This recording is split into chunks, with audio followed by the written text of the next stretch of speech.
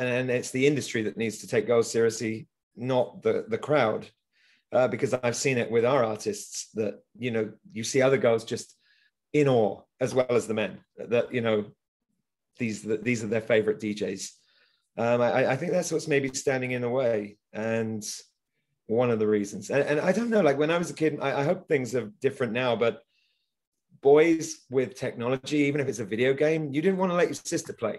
You know, it's like, no, I'm playing, you know, and it's this whole kind of male ego overwhelming all sorts of things. I mean, creativity is genderless, isn't it? You know, and I've met so many beautiful, or we've supported so many beautiful girls that make beautiful music, yet here we are with you telling me it's 2%. That's kind of blowing my mind, actually. You're listening to the Mission Makers Show, a podcast that inspires humans to get into the mindset of success.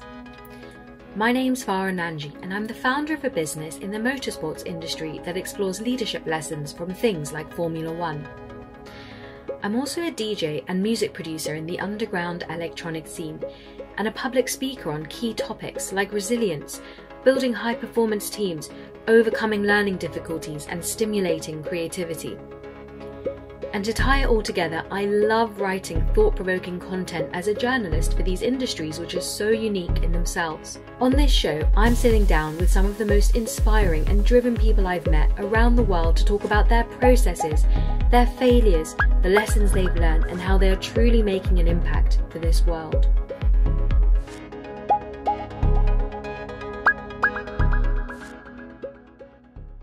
So, it's the final episode of Season 3 of Mission Makers, and I'm beyond honoured to close this season with an absolute legend in dance music today, Lee Burridge. A visionary, a pioneer, a disruptor, Lee's name has been synonymous in defining a melodic, melancholic, floating sound that has exploded in popularity with his brand All Day I Dream, amongst many other highly notable achievements. This week's episode dives deep into the mental pressures of performing consistently at such a high level for 3 decades straight, his feelings about the industry, as well as his advice to up-and-coming artists, and so much more. But just before we begin, if you're interested in some really cool rewards like virtual DJ lessons, the chance to ask our guests questions, and exclusive merchandise, head over to patreon.com/missionmakers to check out how you can access these exclusive rewards. And thank you to all of you who've been writing into us and subscribing to the show. It really makes a difference, so don't forget to hit that subscribe button if you love the content we're making here at Mission Makers, and help us take the show to the next level in Season 4. Hey Lee, welcome to the show. How are you doing today? Hi, doing quite well, thank you. My voice is a little scratchy from a very long weekend, but otherwise good. Yeah, absolutely. It was your birthday, so belated wishes. And yeah, such an honor and a pleasure to have you on Mission Makers. I'm genuinely so excited for the next hour ahead. And as with a lot of our interviews, we like to kind of go back into the beginning. And so starting off with our sort of intro section, you're a master and innovator of the electronic genre, with nearly 40 years of experience in the industry under your belt, which is absolutely incredible. So do you remember like the first kind of moments that you really discovered your calling, that sort of lightning bulb moment? And did you ever dream, no pun intended, that, you know, it could get to this sort of level? I definitely had no idea. I was a postman actually, and it's one of my first jobs. After school, I decided not to go to university because I had no idea what I wanted to study. So I thought I would work for a summer, and sort of had this parallel of staying out until 2 or 3 a.m. and then getting back up at 4 a.m.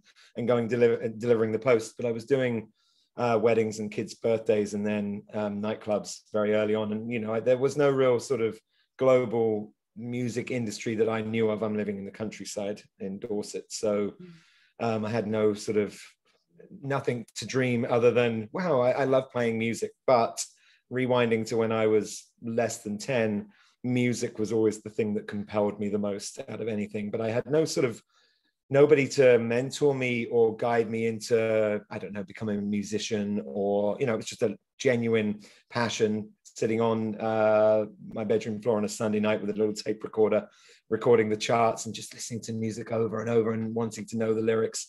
And it sort of ended up being a DJ career just due to a guy called Steve Smith, who played in my father's pub in 1982, exactly a year before I did my first ever gig. So it just sort of happened to me. But as soon as I was given the opportunity to do it full time, which was somebody offered me a job in Asia in 1990, that's it. I leapt at the chance. And I think when I moved back to London in 1997, so after 6 years in Asia, that's when it really started making sense. And I started to see a wider industry, and it was really something I was, oh, wow, I want to do this. I want to be able to travel around England, actually was my first aspiration, which, I achieved, obviously. And then after that came everything else. Yeah, I mean, talking about Asia, I mean, you're one of the sort of spearheads for forging the rave scene in Hong Kong, and I know you were sort of behind a lot of the full moon parties back in the pre-social media days, which I can imagine were completely wild and different. So this must have been crazy. What does it sort of mean to know that your legacy, it's not just confined to your sound, but also culture, idea, and the liberation that I feel that you've really inspired? I haven't really ever thought about legacy until the last 10 years. So I think back then it came from a very innocent and naive place, and also a lot of luck and being in the right place at the right time. And I think I was just doing what I believed in and what I loved, which was sharing music with people. I think after the initial sparks of thinking, actually everywhere you went back then, you went, wow, this would be a great place for a party. So that was clubs in Hong Kong, beaches in Thailand. And of course, I wasn't the only person, but I was really in the first wave of people really doing these things in these places. But I think with legacy, it just trails behind without much thought. In 2007, 2008, I started really I actually always wanted to help other people, but I realized that I could help other people. Just because I think my career was starting to establish itself in a place that you can really sort of do more than just things for yourself. And All Day a Dream itself came out of the desire to create something new that didn't exist in the space, as well as support younger talent that maybe don't have the opportunity, the understanding, the experience, the connections to move forward from where they are.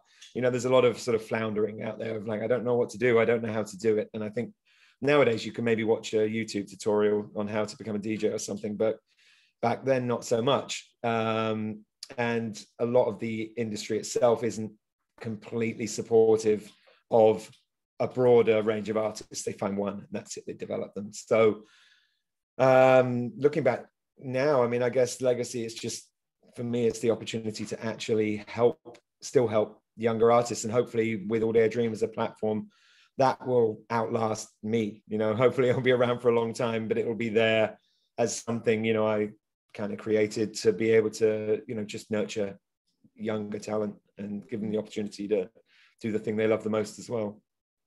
What does that journey look like if someone is in that position where they're lucky and they get sort of taken under your wings? What can they sort of expect from you? I think it's not just me, it's actually the community that I've built around the idea. They're so friendly and supportive, so they will help with tiny details of production or the broader thing with production. They may sort of say, no, start with this. So you have a great network of various sort of different directions of music that's right there for you. And when it comes to like sort of playing out, the events obviously are on a global scale at this point, especially in the US. There's quite a lot of weight to being part of the family. So I may book a new artist for a few of the key events, and a lot of the time they really just come on board at the beginning. We have a kind of, it's not a trial, but it's sort of an apprenticeship of sorts. Mm-hmm.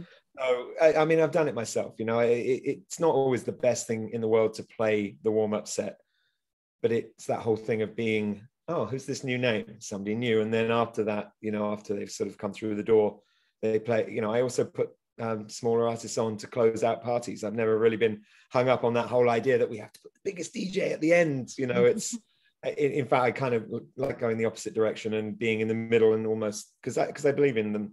So it really is it's just a place to show their talent, and it's a place to release their music, and it's a sort of family of artists to support them, myself included. So yeah, that's kind of where we're at. Awesome. Thank you for giving us that overview. So the meaning of your name, Lee, is actually meadow. And often when you think of a meadow, it's reminiscent of peace and tranquility. Has this sort of meaning ever had any sort of resonance in your life? Do you think it might even translate to your music? It's an interesting question, actually. I looked up my name once as well, and I think it's something like it's the sheltered side of something. So, and I've always been really interested in names. Like, does a name affect your path through life? Because if I was called Steve Burridge, would I be tougher? Or Roger Burridge, would I be a porn star or something? But I don't know. I mean, because I don't think I ever really thought of or looked up the meaning, but perhaps, yeah. Sort of, I'd like to think it is. Yeah, I like to think it's sort of the stars have aligned and my parents decided to call me that, and it's, created this wonderful gift of a path for me. Definitely. It's actually a question we love to ask our guests in the first part of the interview, and surprisingly a lot of people aren't aware, but in some weird way it's had some sort of subconscious, they've kind of bit embodied that meaning. So that's a beautiful meaning and message. And talking of names, I mean, I'm curious then to know, like, when you write music, do you have a name already, like, for your tracks, or does that come a lot later in your creative process? Do you ever, I'm going to ask you a question, do you ever sort of say, great band name, when you say two words together? I write down so many names that I think are great names for tracks, and that used to be part of the process, which is actually we would try to write a track to the name, but it never worked out. And then we tried to sort of like look through the list and think, does this one suit this track? And that never kind of worked out, maybe 1 in 10 times.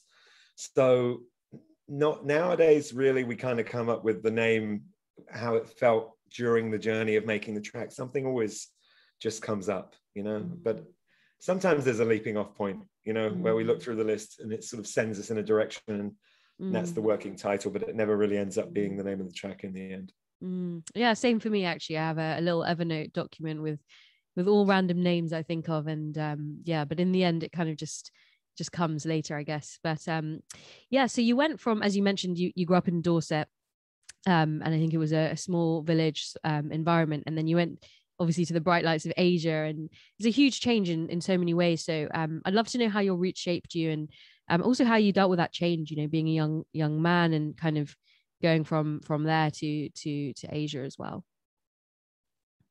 I mean, there's obviously in villages, there's a much smaller mentality to the wider world than there is if you grow up in a city, for instance, because you're obviously exposed to less sort of diverse group of people. However, I grew up in a pub, and it was very summer-oriented, holiday kind of based village, where during the winter there's 50 people in the village, and during the summer, it's kind of a lot busier.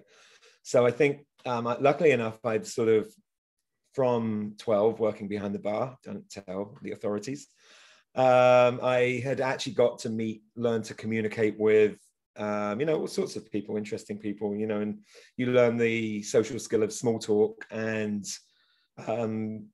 just seeing different people that came through. But when I went to Hong Kong, the thing was, I sort of discovered really quickly that Hong Kong itself was like a giant village. So everybody kind of stayed in very small pockets in the city. There was quite a divide between Chinese culture and Western culture. So the Westerners lived in these, few areas and went to these few areas to shop or to go to the bars. So it was very familiar in some ways. And I was lucky enough that I sort of managed to feel very at home instantly. It was a very welcoming city, actually, very safe as well. So my roots kind of aligned with how it ended up being in my 20s in Hong Kong. But it also gave me the opportunity of utter freedom. So the watchful eyes of I guess, what you consider to be authority, be that parents or the police, weren't really honest. So yeah, there was a lot of freedom. There were a lot of mistakes. There was a lot of crazy, but I navigated through it okay. And really only when I moved, again, I said I moved to London in 97. That's when there was this sort of, I'm glad I had the buffer between Dorset and London of Hong Kong. It sort of trained me into really being able to live in the city, but in a gentle way. And then, London's quite a hard city to live in if you don't know anybody, which is, I went back with a couple of friends, and that was it, and so I don't think I would have survived with my roots being Eep in Dorset without being able to sort of apply them gently and grow through Hong Kong. Definitely. And what are your thoughts on the London scene? I mean, I think that I'm old and I don't really even know what's going on. No, because we always make what we're doing about ourselves. The London scene, to me, for somebody that's sort of in and out of London, it's breathing in, breathing out. There's always things developing, always interesting things, and I think it still has an edge, and it's wonderful, and it leads the way in the world a lot of the time when it comes to music and things that are happening. There's a long time when Germany kind of overwhelmed the UK and especially London in terms of what was at the front. It came up through underground clubs and it became so popular globally, but London's always there. It's never going away. There's always amazing, creative, young people doing so much in that city because it's London, and it's never going to change. But I wish I knew more. Yeah, no, definitely. I think part of it is also governments and not supporting or enabling the creative scene in the UK or London to really thrive, versus a place like Berlin. So talking about All Day I Dream, naturally, you created this label and party series in 2011, and it's created this incredible community of its own within electronic music. So take us through the concept of All Day I Dream and how it's sort of evolved to you and the community over time. So I guess, I'll take you right back. And I've obviously said this before in interviews. There was and actually previous to this, so the Minimal was huge, and it kind of had replaced where I was at. I was doing okay. We had a residency at Fabric. This is alongside Craig Richards. He was the resident, and Tyrant, the event that we were doing, had a residency. So I was there once a month, and we were playing kind of wonky early tech house before tech house became more formulaic. We were playing breakbeat, and we were playing techno, and we were playing all sorts of things. And it was this beautiful muddle of music that wasn't really happening anywhere else. And we absorbed the West Coast sound from the US and Terry Francis, Wiggle, this kind of stuff. And it was beautiful. And then Minimal sort of just kept growing and growing and growing. And where we were at became less relevant, not irrelevant, but just less. And for me, it was one of the biggest dips I've ever had in my career. So panicking, I moved to Ibiza, and I took on this sort of like, I need to join somebody else's bandwagon, which I've never really been like that in my life. And it didn't really last very long in my head. So hanging out at DC-10, trying to sort of schmooze, just doing all the wrong things when I look back now. And then suddenly I was at an after party. Somebody was complaining about what I was playing, one particular track. And I just sort of had this spark where I was like, what am I doing? I'm trying to sort of fit square peg, round hole. So I went back and I just started thinking about, okay, what do I really want to do?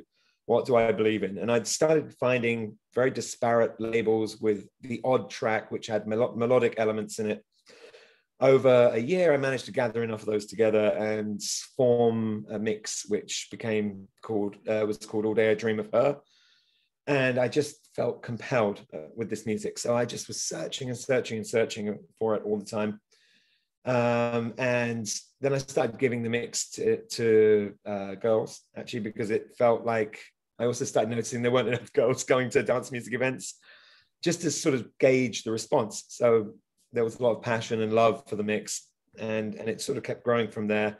then resident advisor asked me to do a mix, which I gave them that particular mix, and it was also very well received. And I think maybe 6 months later, I was at an after party in Mexico. I forget who was playing, but the music was really oppressive. And a lot of friends were there. And I just sort of said, do you mind if I play some music? So bear in mind, prior to me playing, everybody's sort of sitting back, eyes rolling, just what's going on.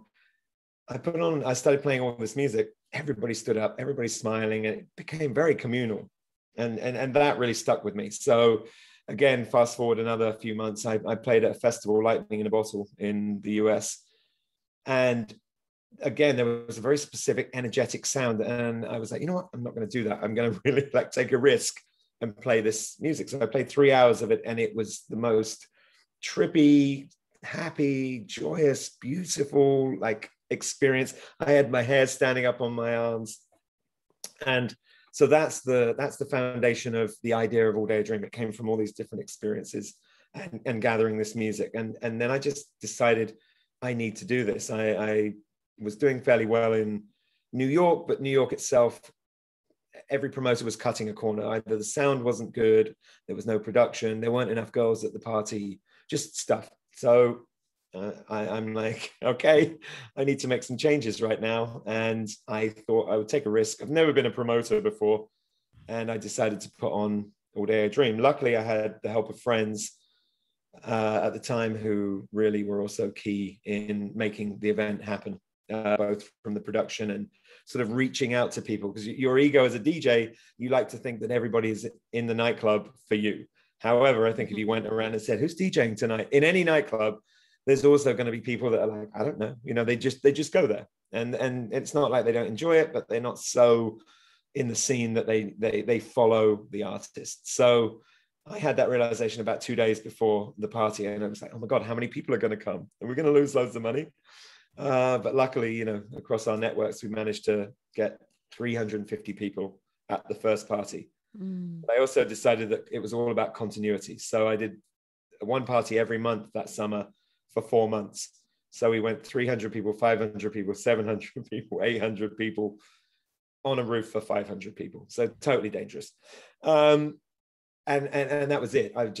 I knew at my core that this idea was going to work out. And I also sort of made this sort of intention at the beginning. I just want to make people smile. And it's still actually the intention for All Day a Dream. It never really changed. And of course, everybody's supposed to start a label before you start a party, but I started a party before I started a label.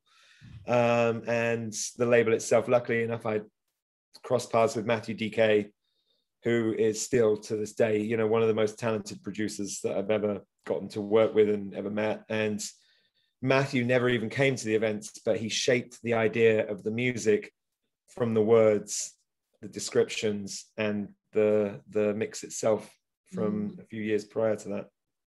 Amazing. Thank you so much for taking us through that journey and talking about sort of the first parties. What was it about New York that inspired you to kind of kick it all off in New York? Really a mixture of, as I said, it was kind of my most popular market at the time. Also, there's a Burning Man tie-in. There's a lot of people in New York that go to Burning Man. So I felt like I could tap into that community itself. I liked the idea of doing an outdoor event in a more kind of blunt, brutal space, but giving it a feminine edge with the decor, because I like the kind of juxtaposition of the hard and the soft, the light and the dark.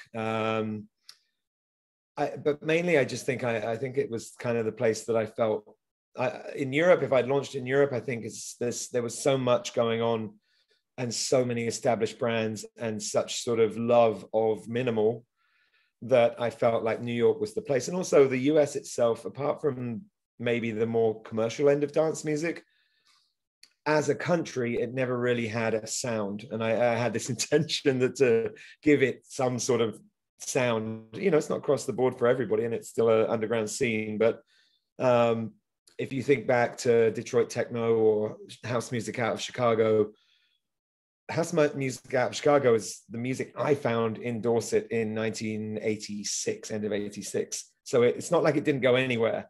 But in America, it took a long time for dance music to really to spread out across the country and have some sound where you could have an event, easily have an event with thousands of people in all sorts of different cities. And I felt that if I started in New York, I mean, New York is, you know, alongside London, it's one of the most important cities in the world for many, many reasons. So it carries weight. And I always kind of figured that if we can make a successful event in New York, that also will carry some sort of weight in, you know, if we come back and import back into Europe. So there was an awareness that those were my intentions. That's what I wanted to do. And luckily it worked out. Definitely. As they say, if you can make it in New York, you can make it anywhere.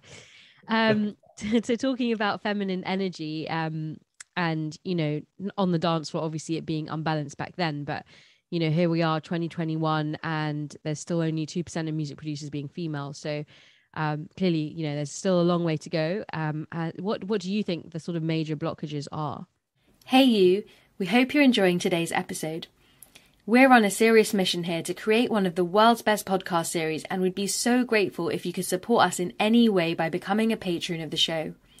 There's a tier to suit every level, from early bird tiers where you get downloads to all my music with some super cool ninja stickers, to our VIP Mission Maker tiers where you get epic rewards like exclusive footage that never gets aired, the chance to submit questions to our guests with signed copies of books from them, DJ lessons, one-to-one coaching, and a whole load of super cool Ninja and Mission Maker merchandise. You can start supporting us for less than what it costs you to fill up your car for a month by simply heading over to www.patreon.com/Mission Makers.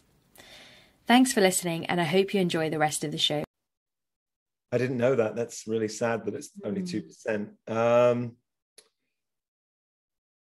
I guess maybe it's role models. I mean, nowadays it seems there are more role models, female role models in music. I guess Nina Kravitz, Emily Lenz, Charlotte DeWitt, Cassie, Miss Kitten, Nicole Mudabar. You know, and I think that even in All Day a Dream, I've actually since the beginning tried to encourage female artists. But bear in mind, over 10 years, really, I've only discovered 4 that fit with our music. Most of the demos I get are actually, you know, disproportionate to guys. And yeah, I mean, I guess without more girls out there, you know, not as a token, because it's a girl, you know, as some kind of novelty, when it's somebody that can be taken seriously, and it's the industry that needs to take girls seriously, not the crowd, because I've seen it with our artists that, you know, you see other girls just in awe as well as the men, that, you know, these are their favorite DJs. I think that's what's maybe standing in the way, and one of the reasons. And I don't know, like when I was a kid, I hope things are different now, but boys with technology, even if it's a video game, you didn't want to let your sister play. You know, it's like, no, I'm playing, you know, and it's this whole kind of male ego overwhelming all sorts of things. I mean, creativity is genderless, isn't it? You know, and I've met so many beautiful, or we've supported so many beautiful girls that make beautiful music, yet here we are with you telling me it's 2%. That's kind of blowing my mind, actually. So, yeah, I mean, not enough role models. So come on, girls. Definitely, it's food for thought, and you know, it perhaps some positivity in this is the GCSE music curriculum now has music production and DJing as 40% of its grade for music. So I find that absolutely amazing that push has happened, and perhaps it's still, you know, we were talking off air about racing, but you know, generation away, but nonetheless having those role models, like you say, Nicole, who's obviously, you know, broken so many doors down to kind of to be where she is, and the rest, you know, definitely agree. So obviously we're speaking sort of coming hopefully off the back of a pandemic. So just curious to know sort of how was this summer for you? Like, how did it feel getting back to the stage, and also how was the lockdown for you? I mean, did you actually thrive in having a bit of a break from a crazy touring schedule and stuff like that. Absolutely. I realized that quality of life isn't work. You know, I love what I do, but everything got rolled up into this endless kind of conveyor belt of going and traveling and playing and sleeping and leaving. And you know, as I said, it's great, but being given that sort of time to step back and realize there are other things in life other than just playing music to people, it's really, really healthy, actually. I think for everybody's mental health almost as well, you know, and for the appreciation of, we took everything for granted, you know, that everything's just going to be there forever. And out the other side of it came going back to playing events and clubs. I mean, I was a little trepidatious to start with because, of course, there are still people out there that are very, very nervous to crowds gathering en masse. And, you know, dance music isn't the highest priority thing for people to integrate back into their lives. However, with the way people struggled through the pandemic, I think a lot more mental health issues came up. And the idea of being part of and sort of joining in with a community of people that you resonate with is actually kind of important, because I think the detachment really kind of hurt people in many ways. But it was interesting going back and seeing this thirst in people for dancing and just being around each other. You know, so some of the best parties I've ever played were this year, because it was almost like it had never happened ever. And this is people's first ever experience going to events and dancing to music. Yeah, I mean, wow, what a crazy time. And talking about mental health, I read that you and Jamie Jones have recently announced a new partnership with a music meditation app called Maya. Hope I'm saying that right. Yep. And the mission is part of their Music Mind Journey series, and it seeks to interweave meditation, music, and mental health. So now you and many of our listeners will probably strongly relate to electronic music's ability to instill a feeling of deep presence and interconnectivity, similar to the feelings of meditation. So talk to me about your journey with this and what you guys sort of hope to, you know, achieve, and what the whole vibe is about. I mean, Maya's an interesting new take on the kind of wellness and meditation through music idea, because I think in the past you would really think, if you were thinking meditation, you would think ambient music or gongs and, you know, sort of sustained voices.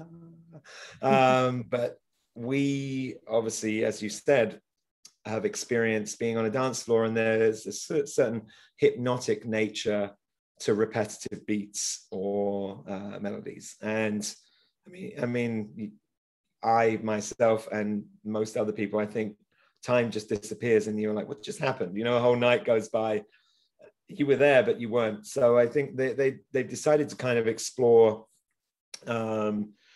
using frequency, using repetitive beats across a few different DJs, and just change the way meditation really is viewed in the world, because I think also it can have that sort of stigma of being, oh, you know, it's hippies, whatever, people are meditating. I myself actually started using meditation to help me cope with that anxiety, that I no longer have the anxiety. I had crippling anxiety at times, and really it was just, I think, overwork and excess and you know, sort of just going too fast.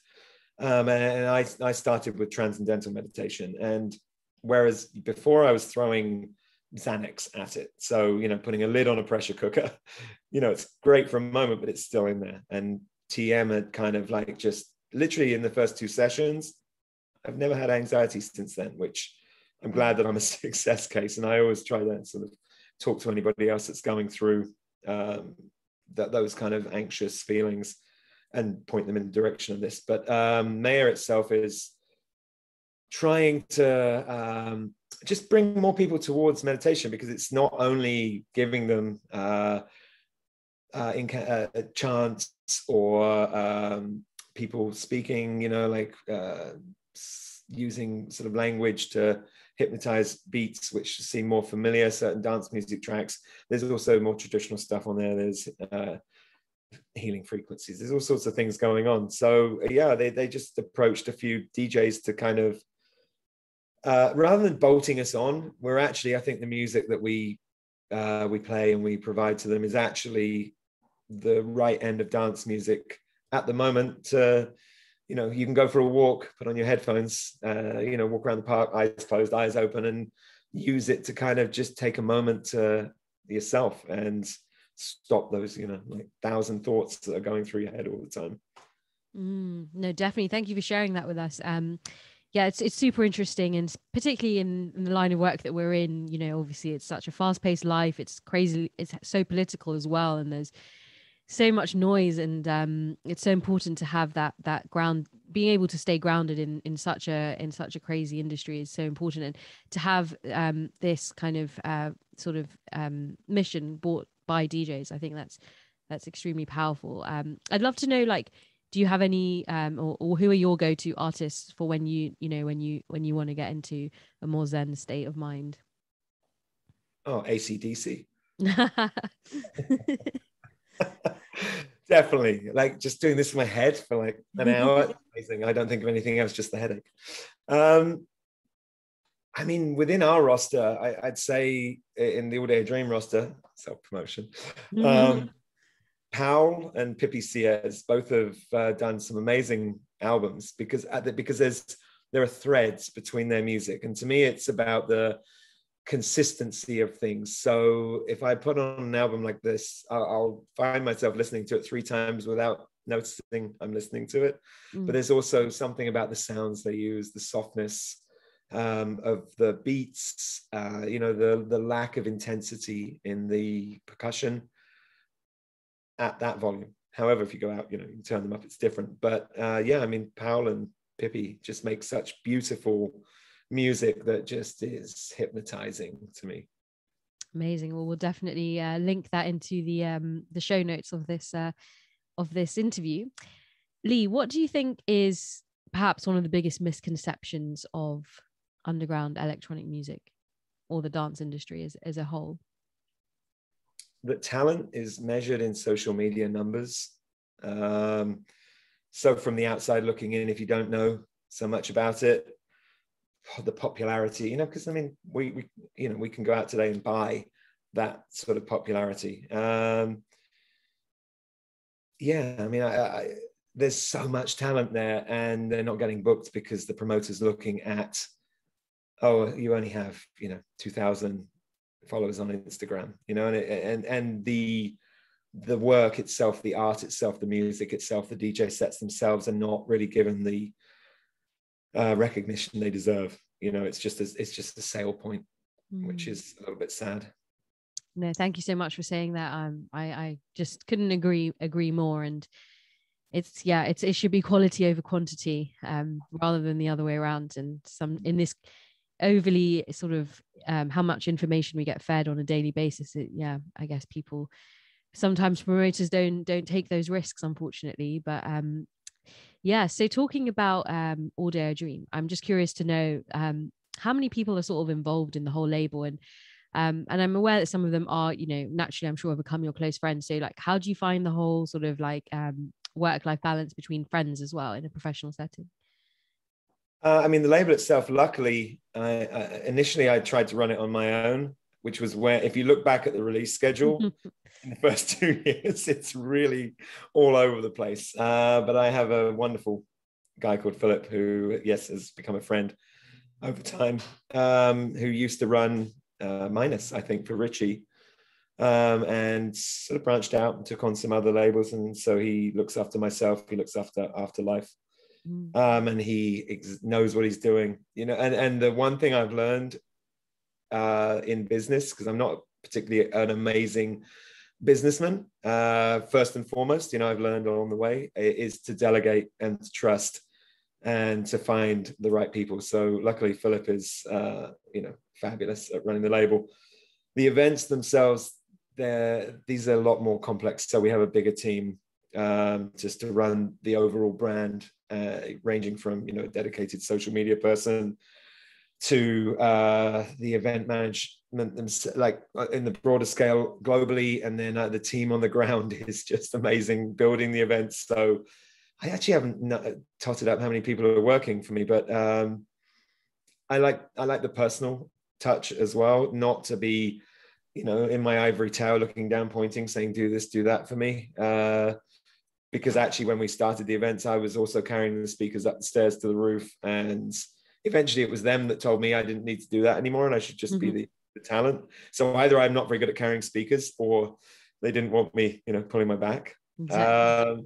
But no, I actually really enjoy getting to know people, because it's important to me that the energy of anybody doing anything for myself or the brand, it has to be they have to be the right person. You know, they have to have the right sentiment, and it's not just a job, you know, because I like people to actually enjoy what they do.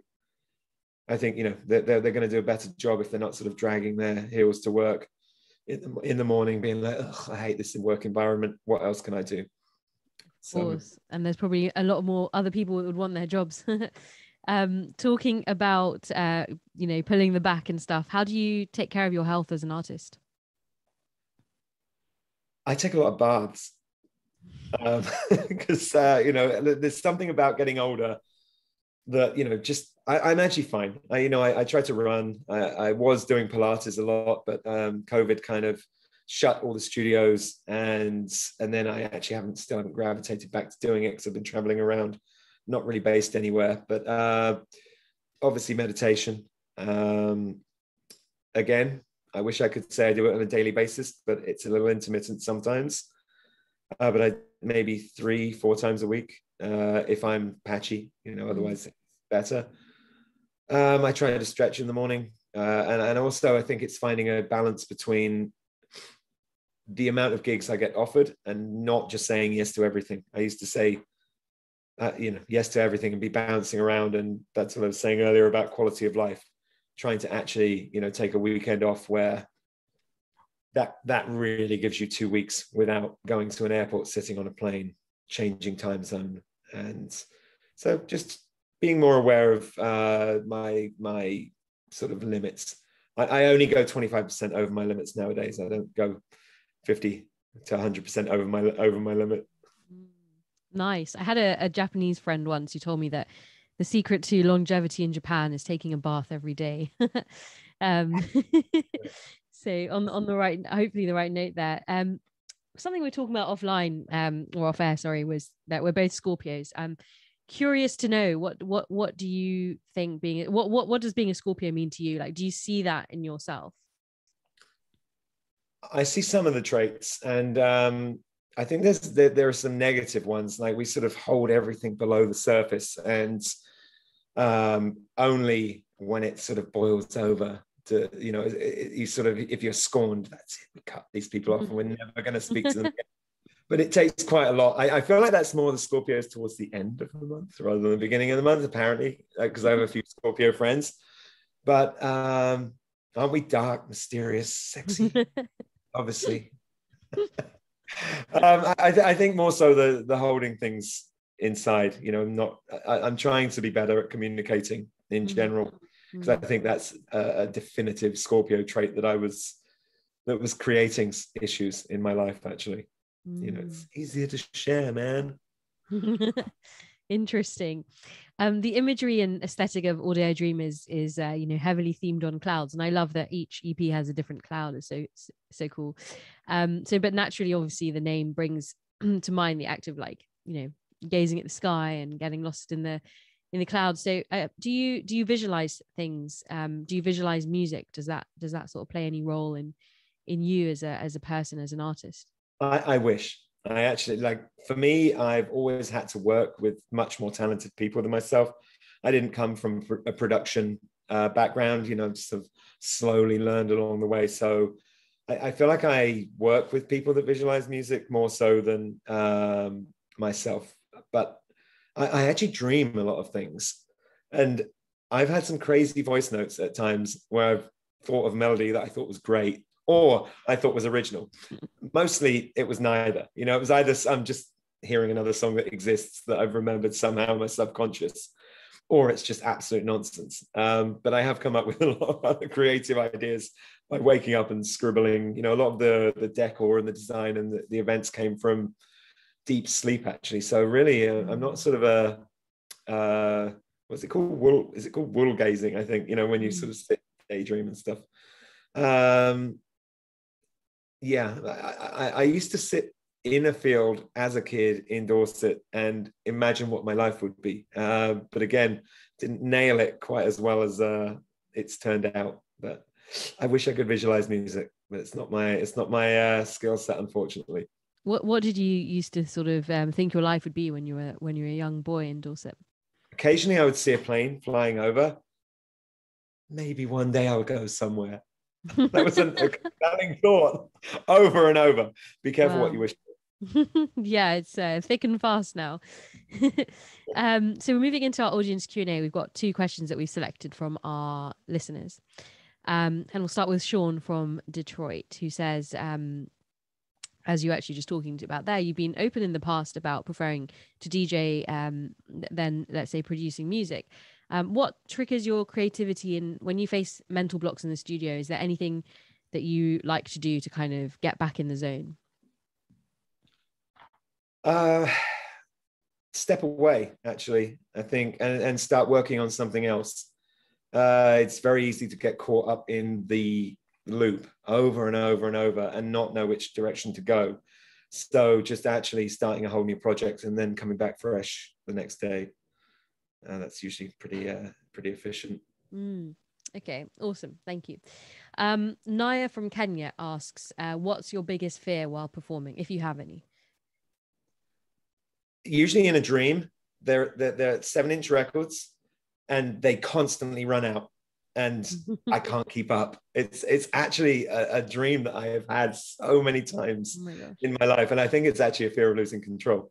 But when I'm actually performing, I used to get really nervous. I think it's just about standing up in front of people. And that kind of passed through just doing it so many times. But I kind of miss the feeling, because it's actually that if you can get a hold of that sort of nervousness, it channels into really interesting places. But I don't really get so nervous anymore. I think the last time I got nervous was the first time I played in Berlin in Panorama Bar. And I think the expectation in my mind of what people expect kind of got to me. But then I decided, okay, I've just got to do what I do. That's why they booked me. And again, it was okay. Yeah, definitely. How interesting. So we're going to move on to our quick fire round. Before we do, I just want to ask if there's anything I haven't asked you that you'd like to share. No, I think we pretty much covered absolutely everything. Fantastic. Okay, so quick fire round, not more than like 60 seconds on each question. So what was the first gig you ever went to? The first gig I ever went to, as in a DJ gig? It could be my DJ gig. No, just any music. I went to see Dire Straits playing in a sheep and cow yard where they sell animals, which is in the countryside, but they also do concerts. Okay, interesting. Okay, number 2, what are you most looking forward to about the coming winter months? I love wearing jackets. I own so many jackets. I don't own many trousers, but jackets. So nowadays, long jackets because of lack of trousers.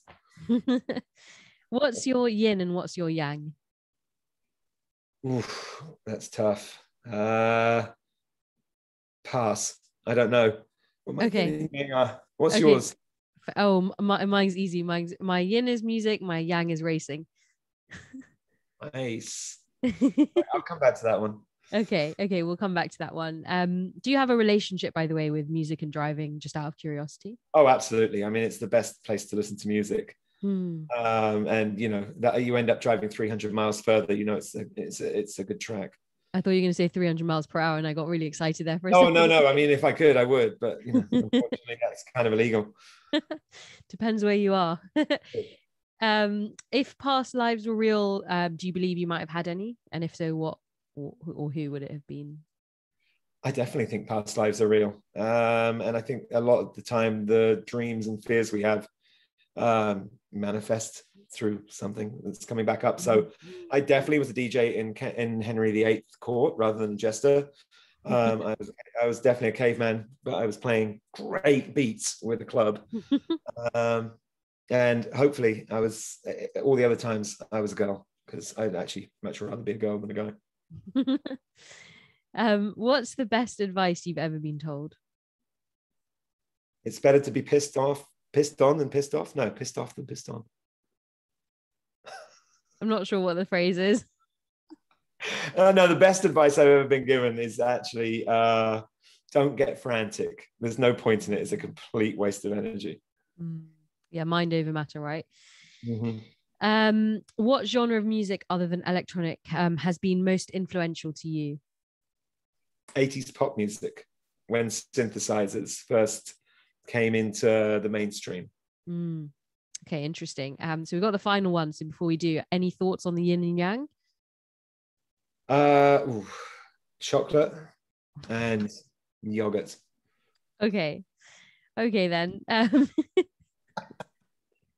What are you most grateful for this month? And I know the month's only just begun, so maybe we can talk about last month. The fact that we're able to be a community in public again. Yeah, definitely feels good to be seeing people in real life again. Absolutely. Well, Lee, thank you so much for your time. It's been hilarious. It's been a really good chat, and a lot of interesting thoughts and insights that you shared with us. So thanks for being so open and honest as well. Pleasure. Thank you for having me. Appreciate it. And thank you. Absolutely. All the best. Take care. Bye. If you want to grab a copy of today's show notes, then head over to missionmakers.com/Lee Burridge, where you'll also find notes from all of our previous episodes. I hope you've enjoyed this season as much as we've enjoyed having these conversations. I want to say a huge thank you to Lee and all of our guests for sharing their time and invaluable insights with this special Mission Makers community. We'll be taking a little break over the next month and then coming back with some really interesting bonus content from Davos in Switzerland. So be sure to share the show with your friends and subscribe to us on Apple, Spotify, YouTube, and wherever else you listen to your podcasts. In the meantime, you can reach out to me at Mission Makers or at dj.n1nja on Instagram. And if you're interested in supporting the show and getting some really cool rewards like virtual DJ lessons and exclusive merchandise, don't forget to visit patreon.com/Mission Makers. Thank you for listening, and until next time, keep it laser focused.